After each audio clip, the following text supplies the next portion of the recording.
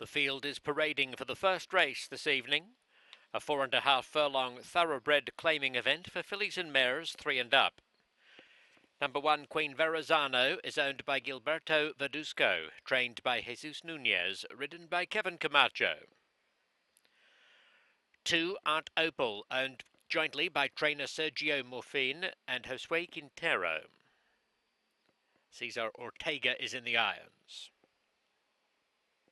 Number 3, Rock and Roll Song, owned by Ariel Villalobos Moreno and Ariel Moreno, trained by Jorge Farias, ridden by Cesar Franco. 4, Crown Kitten, goes for Blue Sky Training Centre, is trained by Gennaro Vallejo, ridden by Edgar Payeras.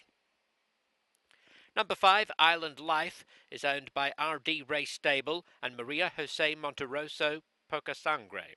Rafael de Leon trains, Efren Hernandez rides.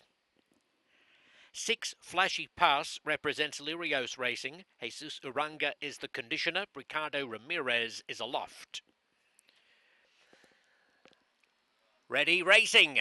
Queen Verrazano begins fairly well tonight. Aunt Opal showing good speed with Flashy Pass, and then comes Rock and Roll Song, Island Life. Queen Verrazano along the inside, and Crown Kitten is in a line of horses near the tail of the field. It's Aunt Opal on top, gets away from Flashy Pass by almost 2 lengths.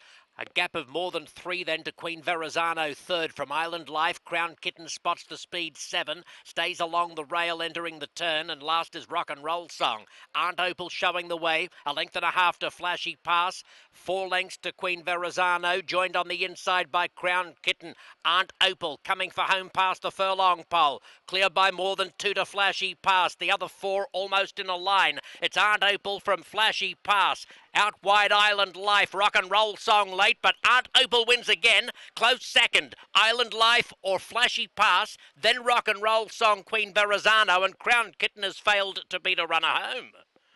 Aunt Opal winning for the second time in succession. A 4-year-old bay filly by Shaman Ghost from the Tekachi Dam Harper Ray, bred in California by John Hagsma and Don Hallmark. Owned jointly by trainer Sergio Morfin and Josue Quintero, and ridden by Cesar Ortega.